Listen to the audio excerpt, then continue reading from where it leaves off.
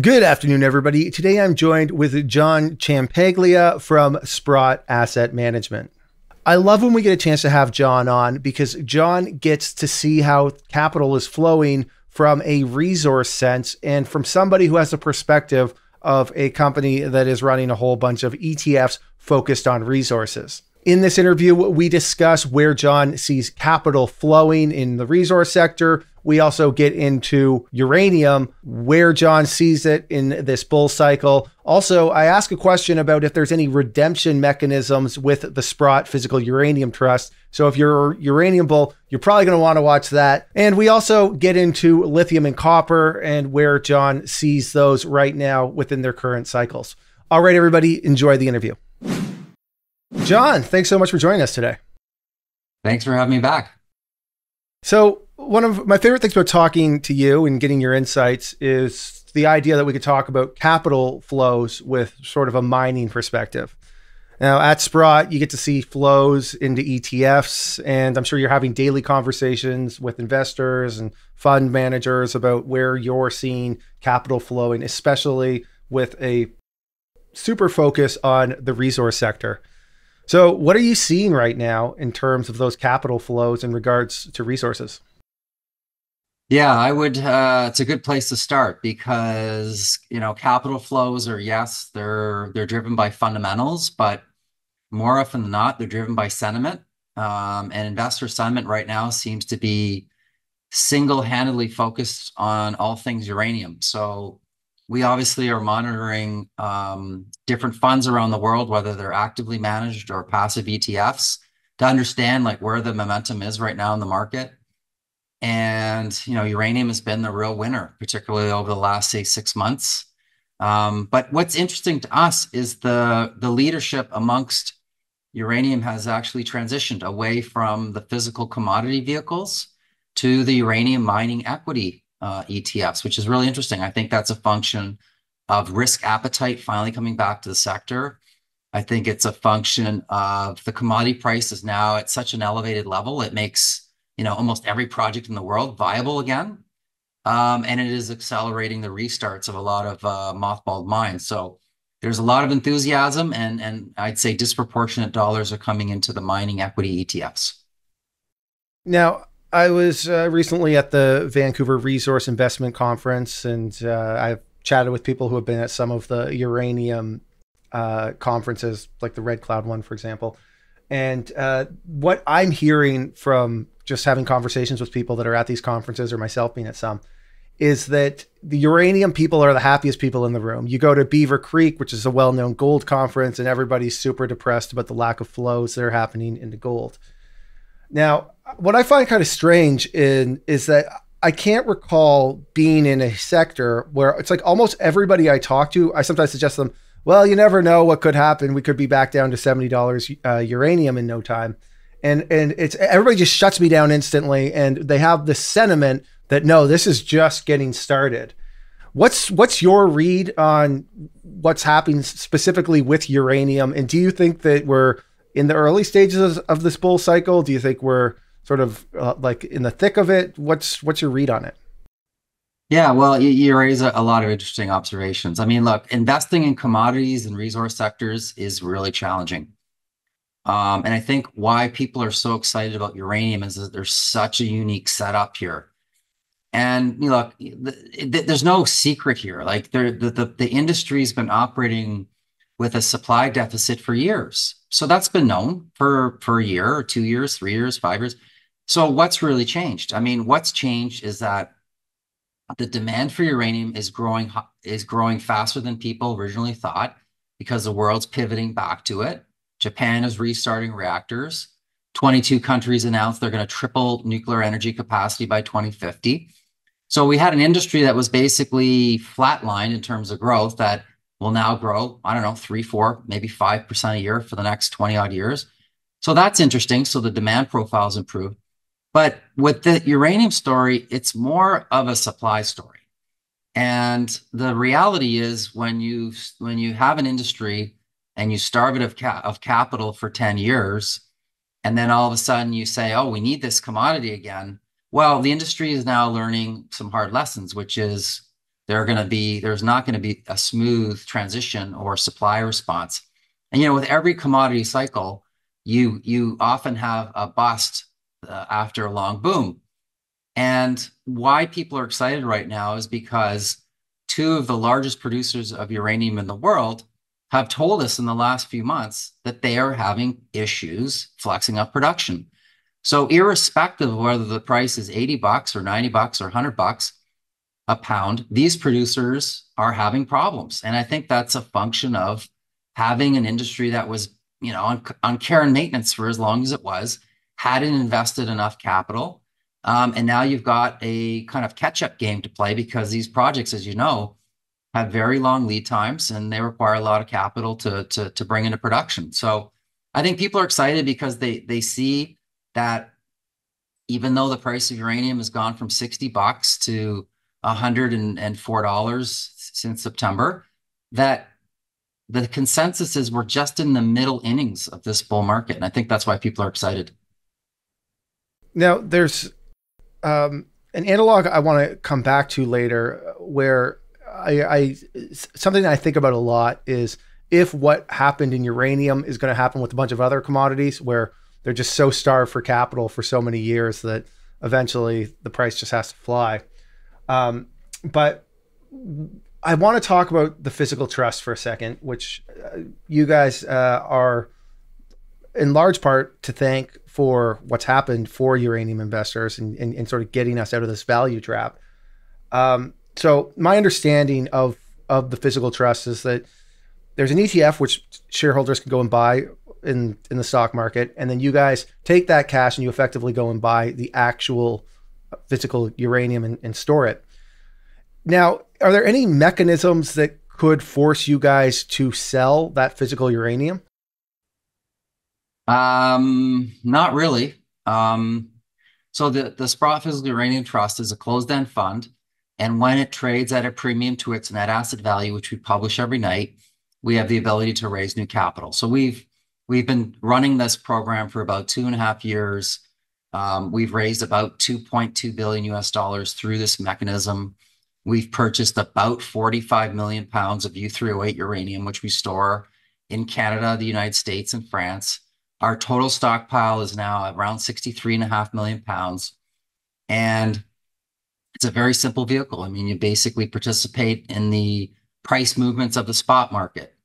We're trading at a small discount to net asset value right now, which I think is largely a reflection of the fact that the spot price has moved pretty quickly. I mean, at the end of 2023, we were at $91 a pound. We briefly hit 106. We're kind of floating around 103 to 104 right now. So it's had a big move. The trust has obviously hit an all-time record high in terms of its asset and market price, I believe, on Friday. So it's been a huge success for our clients. The fund has grown 10 times in size because of market appreciation and inflows. We have not sold a single pound since the inception of the trust. I think that's important to note. We have not lent out a single pound since inception of the trust. There's no redemption mechanism in the vehicle at this time. So basically material goes in and we sequester it. So the only theoretical scenario where we would have to sell some material would be if I don't have enough cash in the fund to pay the management fee to ourselves, as well as all of the storage, insurance costs and whatnot, all the operating expenses. Then yeah, we would have to sell some uranium, take the cash and, cover that. But we've been pretty good about managing a small cash float so that we've had to avoid that thus far. Interesting. Now, my understanding is you guys applied to get on, I think it was the NYSE a couple of years ago. Is there any way that American investors have exposure to the ETF through a major exchange? Are there any plans to maybe attempt some sort of new vehicle or new strategy to get access to U.S. investors? Yeah, so we tried approximately 2 years ago to list on the New York Stock Exchange, and the SEC did not approve our application because we failed to meet two of the primary listing requirements, which is having a physical redemption feature and also having a real-time spot market price that we publish. So we could publish what they call an intraday indicative value, or INAV. Those things don't exist, or we're not interested in entertaining that at the time. So what we've done in the interim is obviously the fund is available actually on the OTC best market in the US under the ticker SRUUF. And believe it or not, I mean, it is very actively traded on that exchange.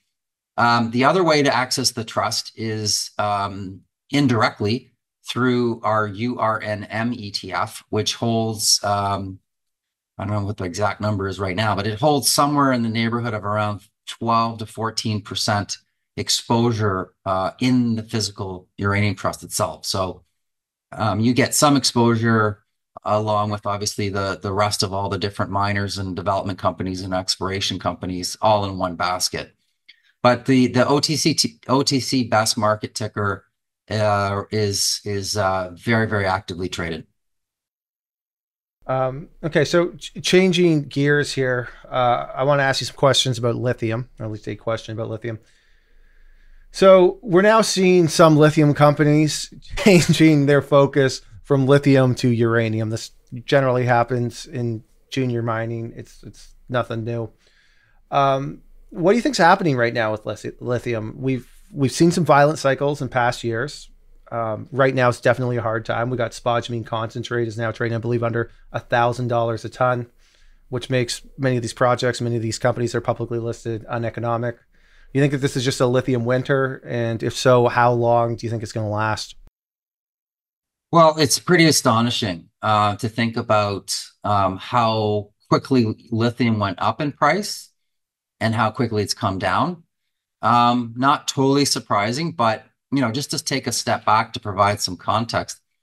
I mean, pre-2021, the price of lithium carbonate per metric ton was, in the single digit thousands per ton, like sub $10,000 a ton. Then in 2021, the price took off all the way, rallied for almost 2 years, hitting a high of over $80,000 a metric ton. And it was the best performing commodity, bar none, in 2021 and 22. And what was driving that? Well, we went from 3.2 million car sales, EV car sales in 2020, to 6.5 million car sales in 2021, to over 10 million EV car sales in 2022. So the industry basically tripled car sales, and there was a shortage of lithium. And the reality is that there were projects that were supposed to come online 2 years prior to kind of sync up with demand, but they were behind schedule, and there was a severe shortage. And there was, obviously, when you need the product, because you're not going to have the price of lithium hold up, car production. So we've since seen a pretty meaningful contraction of around 80%. We're around about 14,000 a metric ton. So we're still above where we were in 2020, early 2021, but obviously we've had a meaningful correction. As you mentioned, projects are starting to get canceled or postponed or scaled back. And that's, a typical supply response that you would see. So what's really driving it? Well, I think we've gone from an era of we were having 30 to 40% annual increases in EV sales globally to we're probably going to see 20% this year. So still very good growth, but growth is moderating. And with that moderation of growth, coupled with, I would say, inventory destocking at some of the battery makers in China, coupled with more supply coming online from projects that are finally getting to production, you've just had this kind of confluence of events that have pushed the price down. We think the price is going to find some footing here. I think we're close to a bottom, but it's a nascent market, meaning you have to take a step back and remind yourself that lithium is a pretty small market relative to other metals, and it's a fairly immature market. So these kind of little mini booms and bust cycles are going to be more commonplace than you would see in, say, something like copper, which is obviously a very well-established and mature market. Now, you mentioned copper. I've got to get your thoughts on copper here. We keep seeing Jeff Curry appear on CNBC from Goldman Sachs, and he's got his quote, "Copper is the new oil." I think he appears every few months on CNBC saying that. Then we got Robert Friedland. Copper bulls can't get enough of his sound bites, saying things like how we're down to days of inventory and how we've got this huge deficit upon us. But all that being said, every time I look at copper prices, they don't seem to want to budge. What's the disconnect here? What's your view on what's happening in copper? Yeah, well, I think it's important to put copper in context against other metals. So, for example, last year copper was essentially flat, and so you might say, "Oh gosh, it's not doing anything. It's just another year of no gain." But when you compare that against what happened in lithium and nickel and cobalt, even some of the energy markets, it was incredibly resilient. And you say, well, why is it so resilient? Because the backdrop is, in terms of world economic growth, is not that great. And as we know, copper is often referred to as Dr. Copper as being a barometer of the strength of the global economy. So why did copper remain incredibly resilient last year? Well, it's because the energy transition is creating, I think, real meaningful and durable demand for copper. So yes, copper for general industrial purposes and construction, soft. Copper for renewable energy, grid investments, EVs, very resilient. Last year alone, China added the amount of solar capacity that China added last year was equivalent to what it added in the 4 prior years combined. So they have been growing solar like crazy. Even their wind deployment last year was up almost 100%.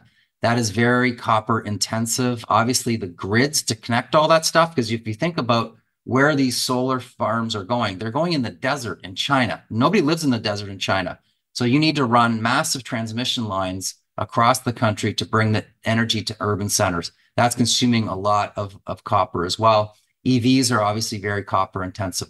So yes, higher interest rates and soft economic growth are definitely weighing on copper, holding it back.